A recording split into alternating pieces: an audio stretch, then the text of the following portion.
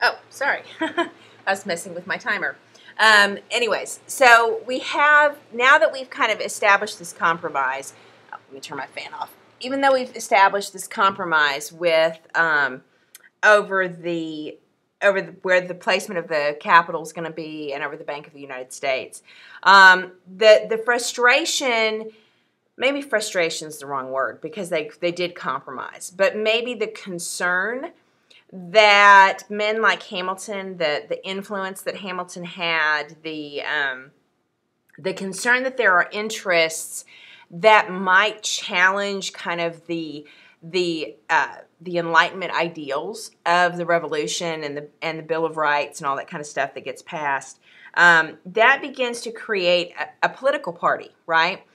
So Jefferson and Madison, who had always been friends, always, always, always, and they had a lot in common. Their plantations were fairly close to each other. They're both from Virginia. They're both highly intellectual. Madison was brilliant. I would argue Madison was more brilliant than Jefferson. But I'm not a Jefferson fan, though. But so they're very kind of intellectual. And again, they value the agricultural system. They're concerned about too much emphasis on banking. They are concerned about, I mean, it's not that they necessarily think manufacturing's bad, but they want a fairer system, and they don't have Hamilton's vision of what manufacturing can do, right? So they're very much concerned with this little r republicanism. And so they begin to split off from this Federalist Party, really forming their own Democrat Republicans. Now, so you start off with Federalists versus Anti-Federalists, which is really over this issue of to what extent do we amend the Articles of Confederation? Now, Anti-Federalists would probably have been attracted to the Democrat Republicans because the Democrat Republicans are going to argue for, maybe the federal power is going too far. Maybe we need to talk about the independence of the states a little bit. So you're going to see the Democrat Republicans kind of embracing some of these Anti-Federalist ideas. But they're not suggesting that we dismantle the Constitution. What they're suggesting is that there needs to be more of a balance, that if there isn't some kind of counter to Alexander Hamilton and the Federalists, that what you're going to end up with is a tyrannical federal government. So, and this begins over the concern of the Bank of the U.S., how much influence is it going to be? Men like Madison and Jefferson who don't necessarily profit from the bond issue. But they know people who have, and they're a little bit worried that the way the Bank of the U.S. has redeemed the bonds was unfair. They're concerned about the assumption of debts. Is it fair for one state to have to worry about the problems in another state?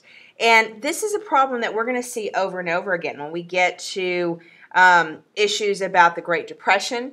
Herbert Hoover, this is one of the reasons why he has a very anemic response, which is because he argues, why should people in one state pay taxes to send aid to people in another state? You see that when you're talking about, hurricane relief bills. So we've had a couple of hurricanes, and there's like, we need a relief bill.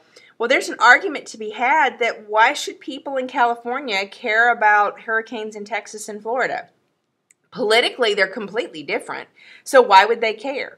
And so this idea about assumption of debts really goes back to this idea, why should one state care about another state?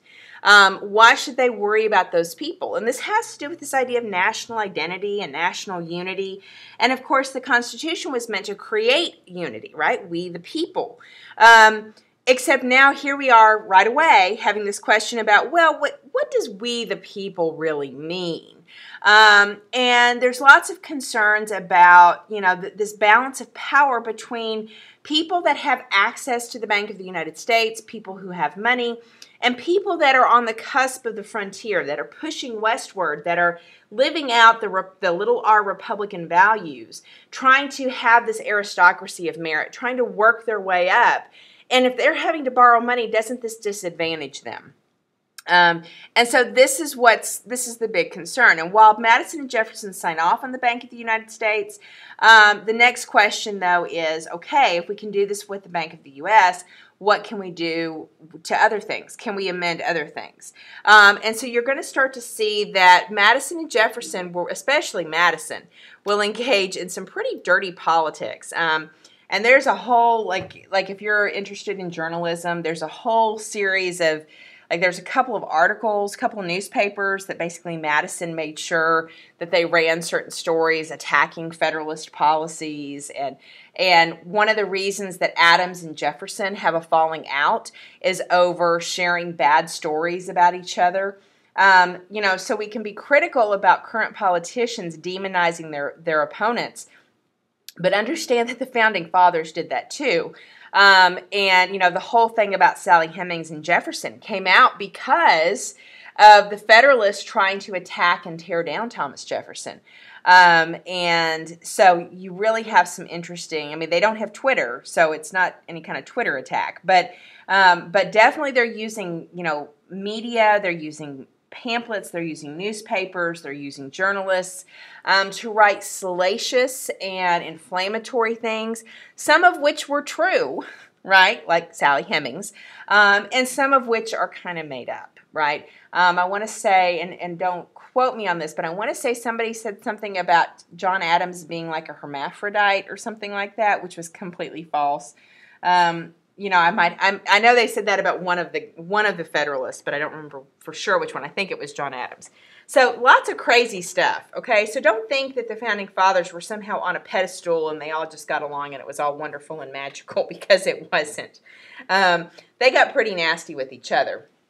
But we still have, and I think I pointed this out when we looked at the problems of the Articles of Confederation, we still have problems with the frontier. We've got foreign policy issues. You can see that the rush of people into the Ohio Valley has created some real tensions with the American Indians. This is when you see kind of this attempt at pan-Indianism, where the Indians, okay, let's put aside our tribal differences and get together and fight these Americans. Except, again, it's a little too late.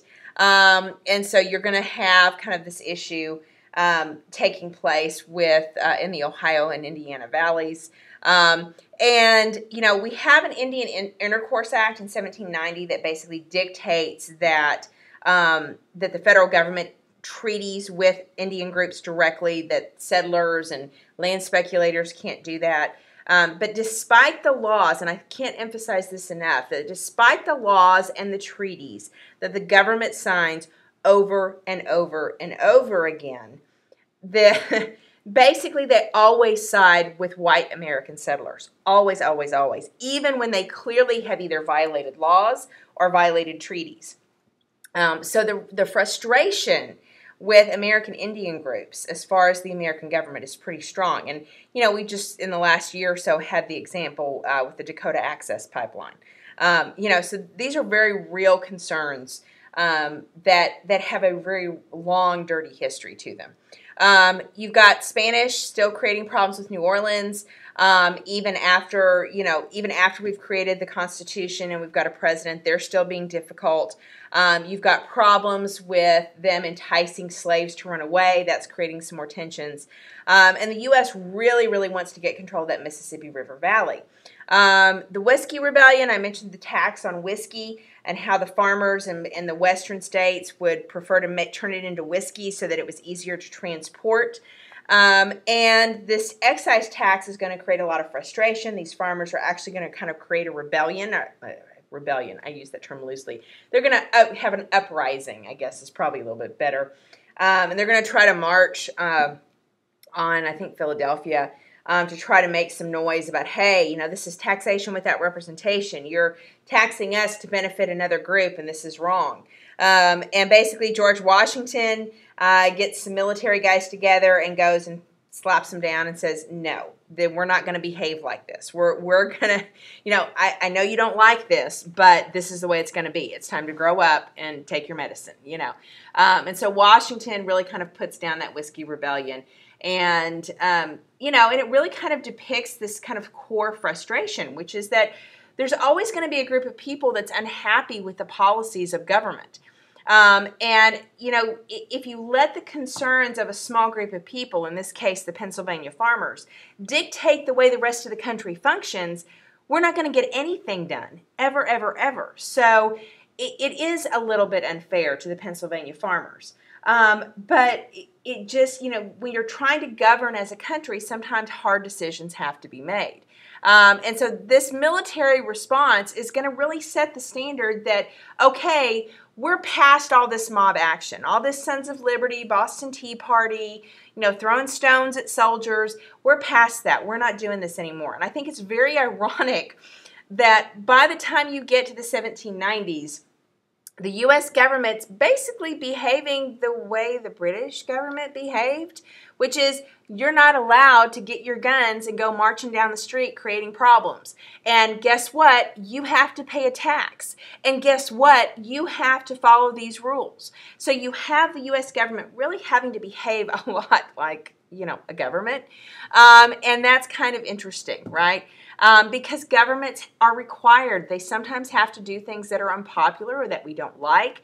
The question that we as citizens should always ask, and in the case of the Whiskey Rebellion, these Pennsylvania farmers, for all that they were frustrated personally, the excise tax enabled the U.S. government to pay off the debts from the Revolutionary War, get the country on a sound economic footing, put to rest this bond issue that had been dictating all this conversation for so long.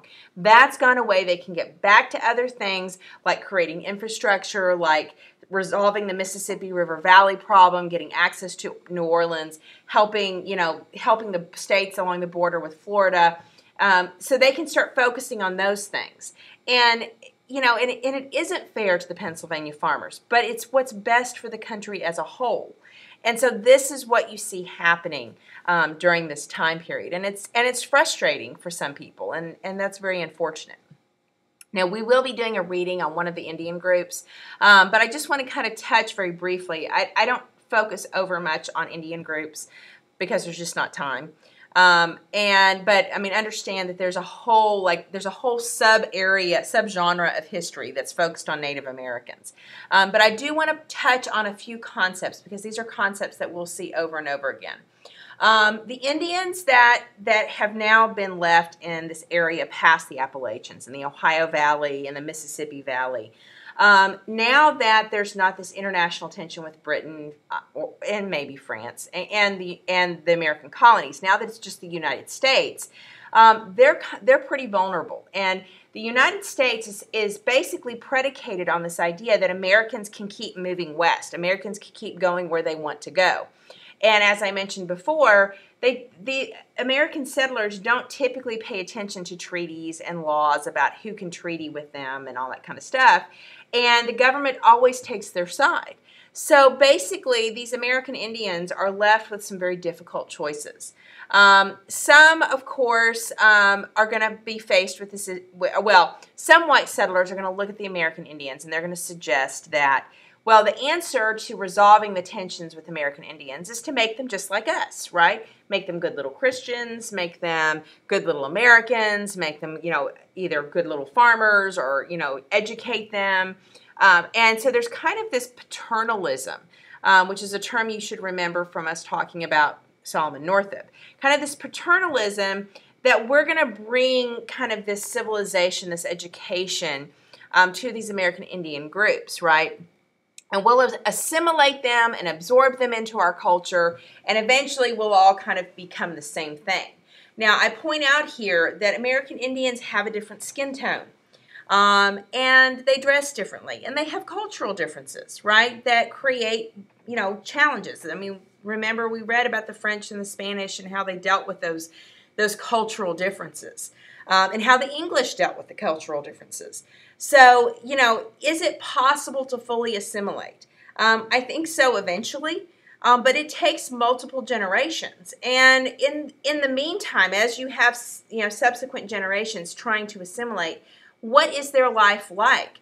Given what we know about Americans and their background with American Indians, what is the likelihood? What is the reasonable likelihood?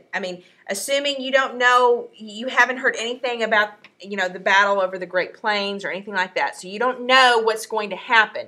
But just looking back from, say 1795 backwards, would you predict that assimilation was truly, truly possible for American Indians?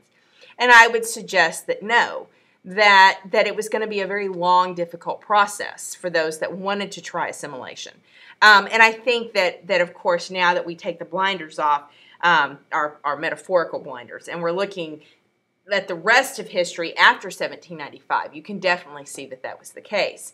So again, the U.S. government doesn't care about fair treatment. Westward expansion is the most important thing. You have 4 different responses, and these 4 responses will hold true regardless of what you're talking about, whether you're talking about these Eastern Tribe Indians or whether you're talking about Western Tribe Indians. You have coexistence, assimilation, resistance, and annihilation. If you're coexisting, you are typically maintaining kind of a sense of unity. You typically have an area that you can kind of live in as a tribe. You still have your culture. You still have your religion. Typically, you're economically disadvantaged and struggling. The Iroquois certainly embody this, and if you study the Iroquois specifically, you can see how this once, major player in colonial politics, by the time you get to the 1800s, is just struggling to survive, right? Struggling to hold their own, being taken advantage of, really kind of frustrated with this whole process. You're going to have the Cherokee, which we'll be talking about when we get to Andrew Jackson. They actually approach assimilation. They begin to educate. They begin to develop a language. They Christianize many of them. They have slaves. They have plantations. They do all this kind of stuff, which is exactly what the Americans say they want them to do. And then, of course, we'll see in the 1830s, Andrew Jackson will forcibly remove them. So assimilation doesn't work out super well for them either. And, the individual Indians that try to move off and assimilate, they're going to struggle as well, at least until they are able to completely pass for just being a white American. Shawnee, they are in that kind of southeast area. They will try resistance. They will be attacking and fighting back. But the U.S. just keeps sending soldiers, and you keep having militias going after them. And then the Creek Indians will face annihilation. They'll get kind of tangled up with the Shawnee conflict, and basically they'll start to try to wipe them out. And all of this is about claiming their land and getting their land. Next, we have ideas of international tensions. So we have the U.S. acting like a government. We've got some tensions with American Indians. Now we're going to see that you have international problems with this French Revolution thing, right? So the French Revolution is going to trigger a European war. And George Washington wants us to be neutral. He doesn't want us to take sides. He knows we're a brand new country. We can't really afford to get involved into a European conflict. Plus, isn't that why we wanted to be separate in the first place? Plus, you've got some very real issues, right? First off, we don't have enough money for a Navy. We're having problems to build a Navy, and until we have a Navy, it's not going to do us any good anyways, right? Because remember, the Navy is, you can have soldiers at home and you can have militia groups, but how are you going to get them places, right? So you can't wait for the British to send troops to you. You want to be able to have a Navy to stop those ships before they actually get to your land. You have some Barbary pirates, which we'll talk about more with Thomas Jefferson. Barbary pirates are in the Mediterranean and in Africa, North Africa particularly. So they're hanging out there around the Mediterranean, around kind of the Spain, the Straits of Gibraltar area, and they are creating havoc. There's some interesting analysis, and I'll try to share this video with you as well, that has to do with the Barbary pirates and kind of the fact that this is an early, kind of an early level of the American conflict with Muslim nations, because the Barbary pirates really see the Americans as infidels. They see them as fair game to attack. And they do this with lots of other European countries, but they also tend to respect force, so they tend to not, and part of why they're attacking the U.S. is because the U.S. doesn't have a strong Navy. And other countries that don't have strong navies basically pay extortion money so that they don't get bothered by the Barbary pirates. And so you're going to have some real interesting developments with that. So understand you've got problems with them. And, basically the U.S. likes the fact that Britain's more concerned with France. They're more concerned with this kind of, anti-monarchical kind of uprising that you see happening first in the U.S., then in France, and kind of other kind of elements of that popping up in other places. And so this is going to be, so you're going to have people that are like, well, at least the Britain's not trying to come and reconquer us. Why should we get involved? Because that would just invite Britain to care, they would just remind them that we're here.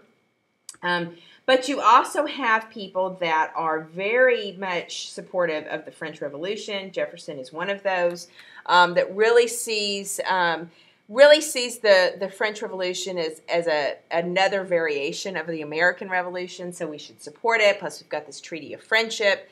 But then you've also got people like Alexander Hamilton that really admire the British Empire, the British economic system. And really, while they were happy to receive help from France, they don't trust France. And remember back to the Treaty of Paris, most Americans were a little bit, they thought the French and the Spanish are kind of shady. And we don't trust that they're not going to try to take us over too. So you've got this kind of simmering pot of problems. You've got American ships that are being seized by Great Britain. They're forcing American soldiers to serve in the British Navy, which the British Navy is not a fun job, right? During this time frame, they typically used criminals and that kind of thing. Non-violent criminals, I guess. And so this frustration with impressing American soldiers is making people mad, and it's interfering with trade. And we've got this problem with Spain over New Orleans. And so we're trying to resolve these foreign policy issues that have to do with the French Revolution and Great Britain trying to force our soldiers into service, and then with Mississippi Valley and New Orleans. So you're going to have two treaties, Jay's Treaty and Pinckney's Treaty. Jay's Treaty is typically seen as the less popular one because it basically gives the British kind of a chance to come in and collect debts. And it's very much tied to banking interests and that kind of thing, and with manufacturing interests. Whereas Pinckney's Treaty is going to be highly popular because it will basically solidify our ability to trade through New Orleans and give us a little bit more territory in Florida, or trade into New Orleans and give us more territory in Florida.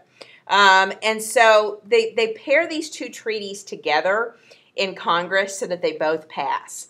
Which is kind of interesting. So Pinckney's Treaty is very popular, Jay's Treaty is not. But there again, you see the role of kind of this division with the Democrat Republicans and the Federalists, which is that one of these plans is highly supported by the Federalists, Jay's Treaty, and one of these plans is highly supported by the Democrat Republicans, which is Pinckney's Treaty, because Pinckney's Treaty opens up more land for farmers, helps farmers trade. Jay's Treaty helps the bankers and helps the manufacturers. So you've got kind of this idea that we're already having these tensions coming up. And so this foreign policy difference that we see coming out with Jay and Pinckney is going to dominate the political parties and really drive the political parties farther and farther apart. So our political party, this emergence that really begins initially over the Bank of the U.S., that begins over, should we be worried about this necessary and proper flexible constitution stuff? Like, what's going to happen with that? And then it's solidified by these questions about these international tensions. You're going to see that the political parties both have competing visions for what the country should look like. And they have competing visions about what our international relationships should look like. Should we be friends with Britain or should we be friends with France? And in the meantime, you have Washington as president trying to navigate this, claiming all along neutrality, neutrality, neutrality. But the political parties are going to even though Washington tries to be above the fray, so to speak, the political parties are really going to go at it. Jefferson will resign as Secretary of State because he feels that Hamilton has too much influence. Madison's relationship with Washington will fracture because of Hamilton.